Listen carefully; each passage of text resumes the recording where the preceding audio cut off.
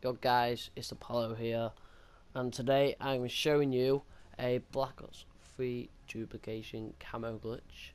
So basically, say you want a camo on a gun, like, I don't have, wait, which class is it? Excuse me, CUDA, Storm camo, I don't have it. It's a black market, classified.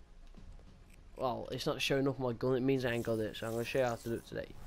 Basically, you want to go to gunsmith, and say you got a gun you want it on, so I want the ice camo on my Locus. I'll do this. Just know I'll do it on the VMP. So ice dupe. So you got it, yeah, you want those camos for, well, you can do the zombie camos as well, but let's do like this.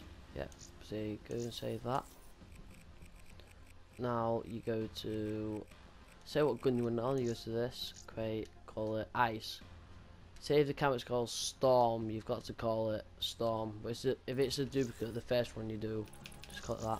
So now, I'm going to go back to the gun you made. So I'll do my Dracon. Go to Media Manager. So you go to Ice Dupe.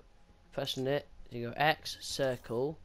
Then I did ice, so you go X, circle, circle. And that's how you know you've done it right. You click it, it says VMP Ice. Go on this, click that, save. Go back.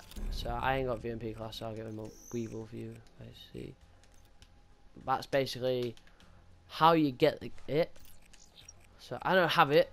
Look, classified, but I have it on my gun. It's one of the best things I've seen.